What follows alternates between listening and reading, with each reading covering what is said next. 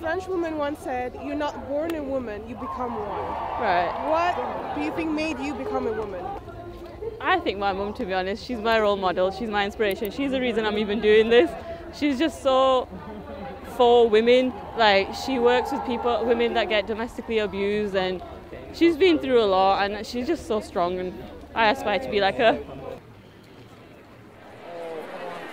Well, I don't know. I think we are born women. I think you grow into your role though. I think it's not about not being born a woman, it's about learning how to be a woman. And that's two different things. You're born a woman, you're born with the ability to do absolutely anything. And if you're nurtured and you're given the opportunity, the light, the water, the sunshine, then you grow and you blossom out into someone that can achieve absolutely anything at all. And that's what we're here to say today. Well, I think it's a great quote. I think one of the things that needs to change in the world is for women and girls to feel that they have the power to do anything that they want to do. And I think that quote from Simone de Beauvoir sums it up. Everyone has got it within themselves to be who they want to be, and collectively together we've got it within ourselves, women, girls, men and boys, to create a more equal world, a better world for everyone.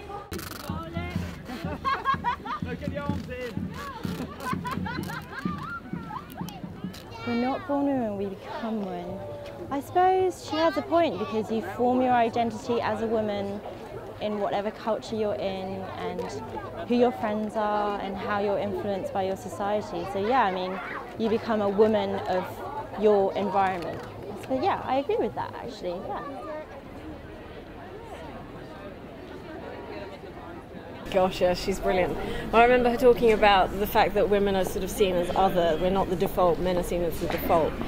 I'm trying to remember the writer who made a point of the fact that women are in fact genetically the default, and it's other hormones that then will change it. But interestingly, I think what Simone de Beauvoir is getting to is the fact that you kind of have to get to a point of being able to own being a woman, in a sense, that sense of kind of going, okay, no one's going to give me permission, no one's going to say I'm good enough, no one's going to sort of say you've arrived. You kind of have to decide for yourself, I've achieved what I've achieved, whether it's, you know, everything I wanted at this stage yet or not, it doesn't matter. I'm standing firm where I am, you know.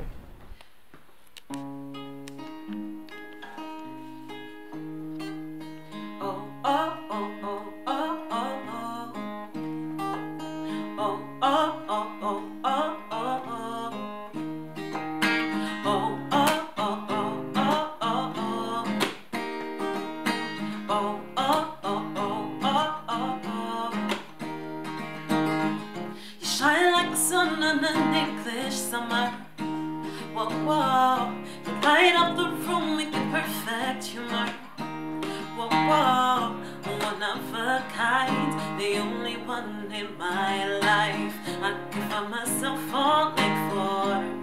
Oh, and it's the way that you make me feel. What makes you proud as a woman? Things like this, like all the women coming together today and marching together, like that makes me so proud. Fighting for my rights make me proud, of course. So anything you give a woman, she will multiply. Like you give a woman a house, she'll give you a home.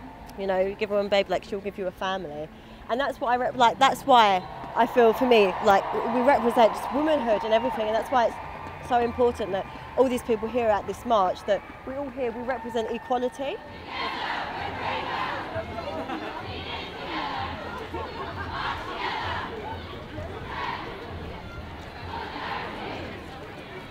That I'm sensitive, like the relationship that I can have feelings-wise with people, and how I can tune in with people energy-wise and vibe-wise. Other women empowering women makes me so happy.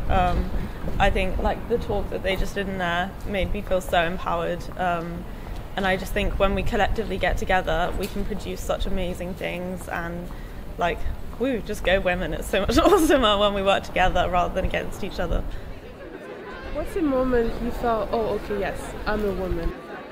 Supporting my friends, like when they've had like been sexually attacked and stuff. I think, you know, this is the kind of stuff that we help each other with. It's a pretty sad topic, but I think it helps to be a woman in that situation, because you don't feel embarrassed in front of, you don't feel the shame you just want to say it to people you know. I think for me, definitely giving birth, that's got to be the absolute ultimate. That's something a man definitely can't do.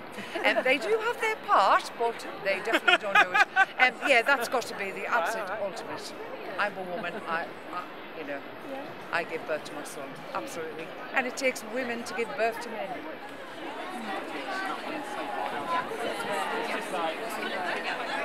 I think every time I speak with creative people that are usually male, and I realize that I completely have a different point of view just by the experiences and kind of the worries and the pressures that you have in your mind. It's just walking down the street is very different for you as a woman than it is for a guy. So I think that's conversations probably. Periods, to be honest. Yeah. Every month when I have my period. I think, in my 20s I didn't feel like a woman because I was just battling with you're just struggling to live, and you're just trying to find somewhere to live and trying to cope with horrible periods and stuff as well. It was like, I don't even want to be a woman, this is awful. So it probably wasn't until sort of my late 20s I started to feel like, I'd gone from not being able to play the piano but always wanting to being a singer-songwriter and written my own songs. And I think it was that point that I was starting to say I am a musician, but I was also I am a woman. It was that owning of who I am, what I do, and what I believe in, I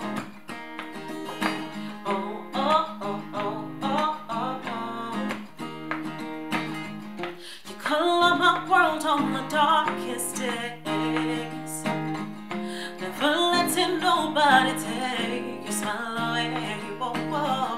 For once in my life, I know just what I need. I can find myself falling in love, and it's the way that you make me feel when I am with you. It's the way that I feel when I'm not without you. You make my world. What do you think of girl-on-girl hate, so competition amongst women? Oh, it's hard because, I work in the TV and film industry.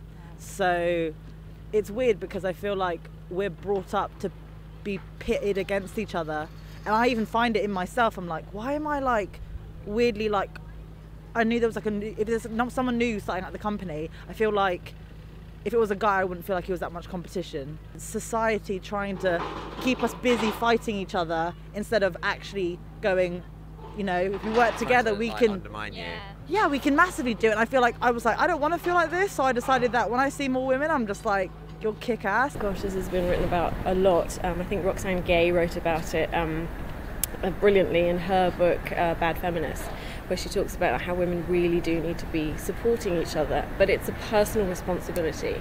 If you're having a day, it all happens to us, you look at someone on Instagram and you're like, oh, she's doing exactly what I want to do, damn it, it's not fucking fair, and it's just, you have to then deal with your own feelings. That's not her fault.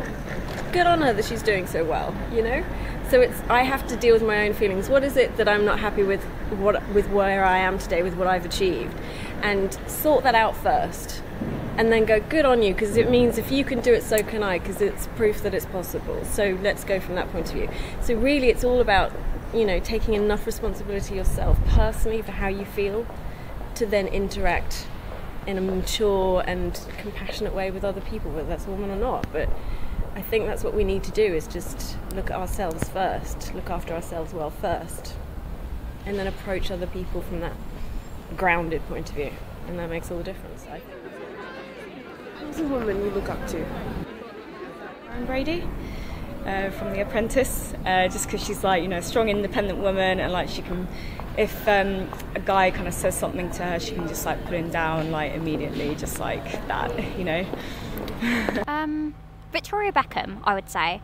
She, came from the Spice Girls, all girl power and whatnot, but she's out making her own business, doing her own thing now, and I'm all for it. She's great. Yeah, I love how Victoria Beckham turned that line in. It was sort of like a one-off, and she's turned it into an actual fashion brand. Yeah. She's turned it into a thing, like a massive company. Yeah.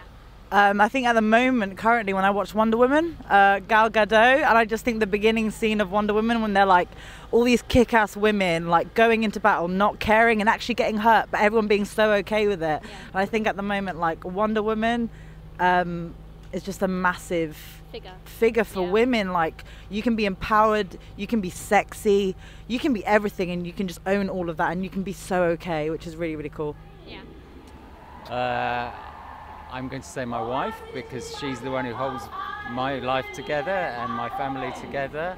I think here today at the March for Women event, we've seen lots of really powerful women speakers, and I think we're in a great moment now because there's been so much terrible stuff that's gone on, and some really strong women are coming forward and saying this has got to end, we've got to change the world that we live in, and I think that's brilliant, and I'm all for that. Color my world on the darkest days, never letting nobody take your smile away.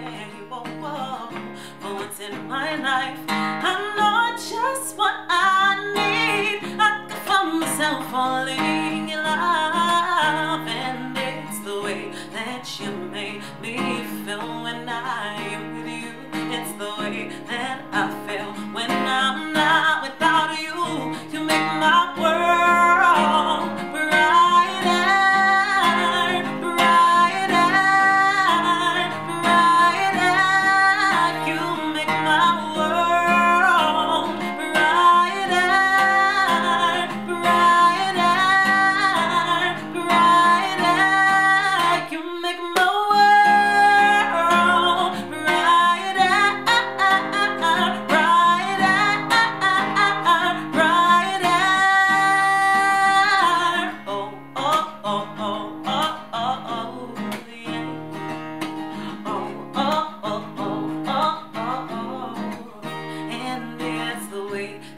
you make me feel when I'm with you. It's the way that I feel when I'm not without you. It's the way you make me feel when I am with you. It's the way that I feel